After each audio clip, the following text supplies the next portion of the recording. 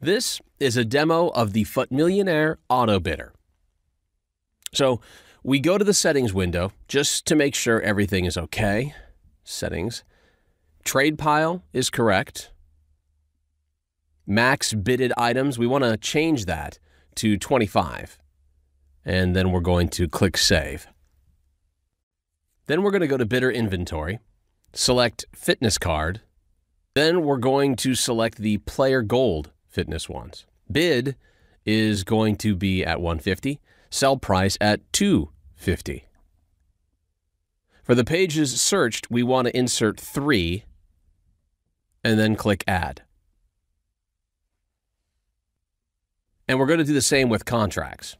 So we add a contract, choose the cheaper ones.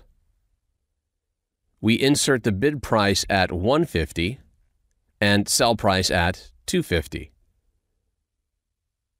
Pages searched. So we're selecting these items as we could select any other items. It doesn't matter because as long as you have the correct prices, you can cut a profit on pretty much anything.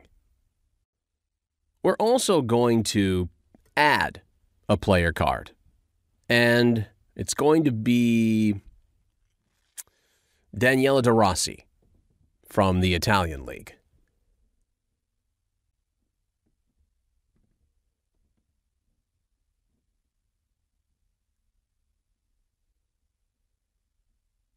So again, we're going to put in some random prices as we're going to use the price auto updater to update the prices for us and leave everything else as it is except the pages searched.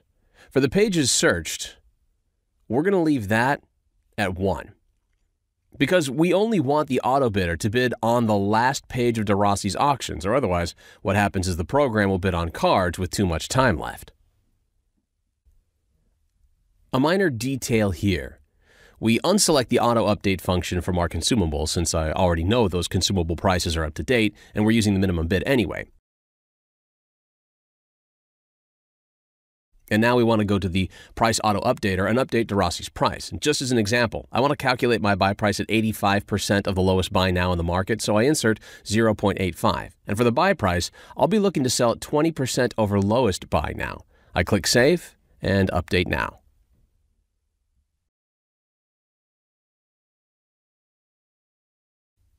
And we're done.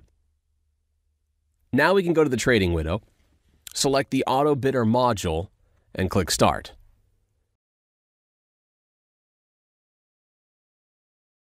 And as you can see, it's already bidding on a bunch of De Rossi cards and fitness cards.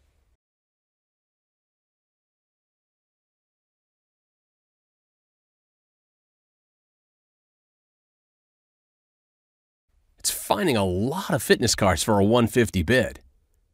So I guess the easiest way to make coins with this would just be to keep buying cards for $150 all day and then reselling them for $250 or even $200 for a quicker sales. And I'm sure you could literally buy and sell thousands during a day using the auto bidder.